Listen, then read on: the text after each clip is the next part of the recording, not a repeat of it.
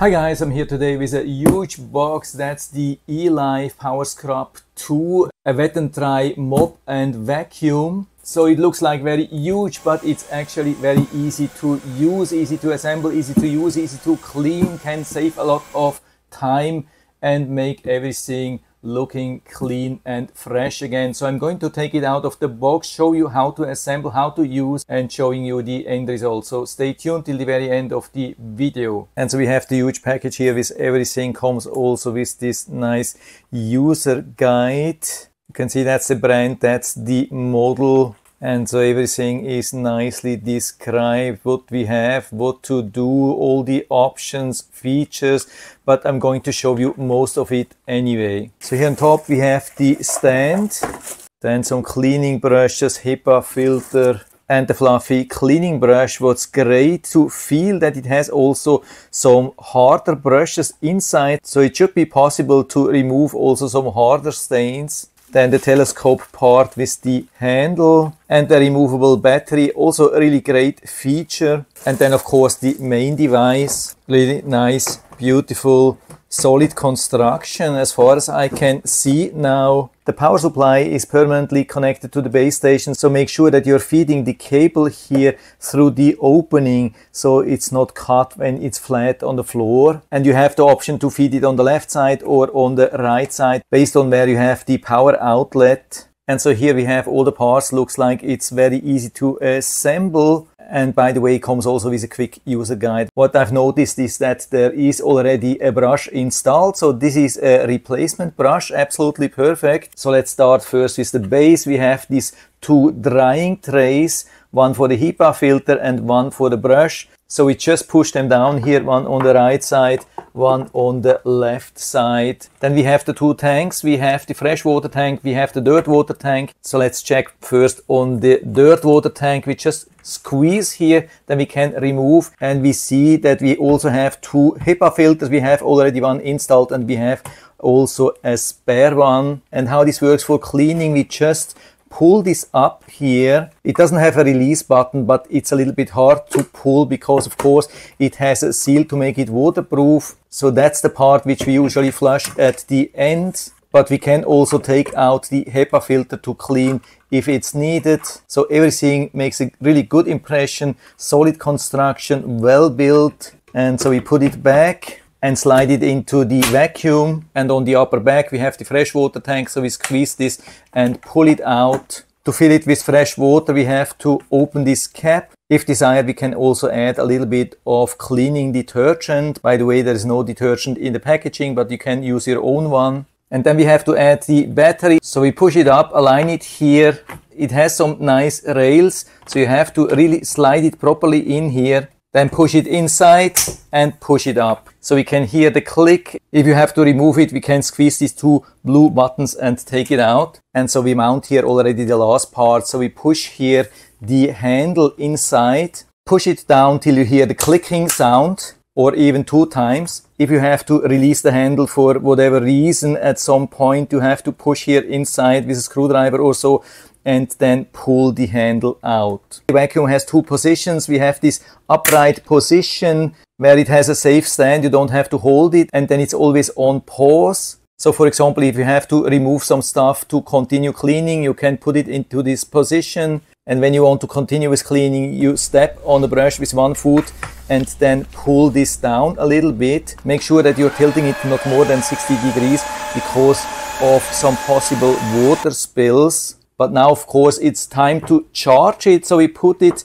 on top of this charging stand. And so we can see it now in the full size.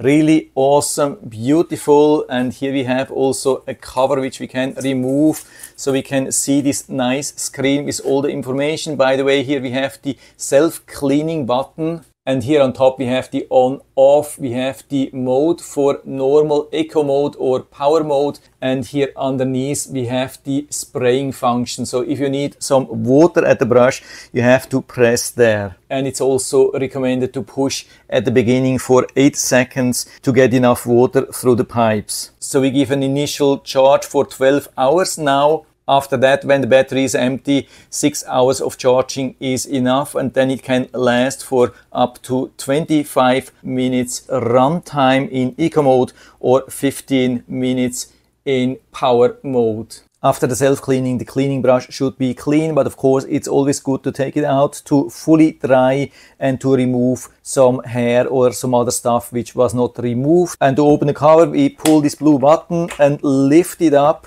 and then we can remove the cover. And to remove the brush, we pull it out here on this side. You can see we have easy access. We can also clean this part here a little bit if there's some dirt here. Then we can put it on the stand, and when it's fully dry, we can put it back, start on the right side here, and then also push it down on the left side. Align the cover from the front, and then just push it down to the back. That's it. And if needed, you can also pull out this strainer to wash it thoroughly and then put it back. And so it didn't take too long to give a full charge. You can see it's on 100% now. And so I filled the clean water tank now with fresh water. By the way, this cap is really nice. I tried this also to close, and you can see there is no water leaking. That's good. And so I'm adding here a little bit of cleaning agent, just a little bit. And now we are adding this mixture here from the back. What's important to know is that we can leave this lid closed because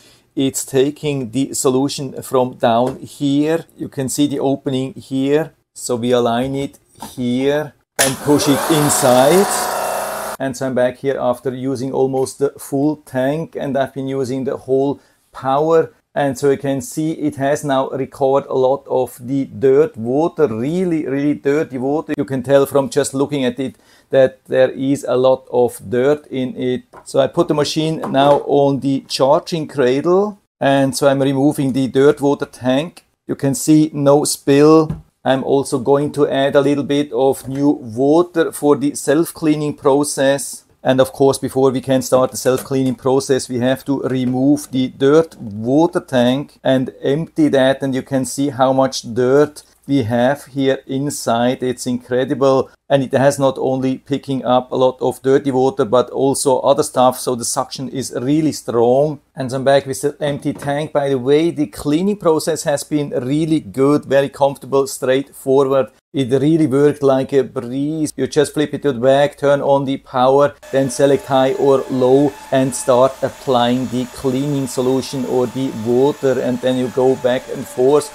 and usually picks up the dirt water instantly really well. If you want to have it super dry, then you can go over the same area again without applying some water. I did that in a couple of areas where I didn't want to have people walking over the wet area, and it was already perfectly dry after 2 or 3 minutes. That's awesome. And I've tested it even with a milk spill, and it picked everything up already in the first attempt. So it's amazing what it can pick up, and the front is very flexible. You can point it into any direction. You can really go very close to the edges, even underneath furniture. So I'm adding also the empty dirt water tank here again. And something really amazing what I wanted to show you before we do the self-cleaning process. After we have been using this vacuum, I show you here how this looks underneath.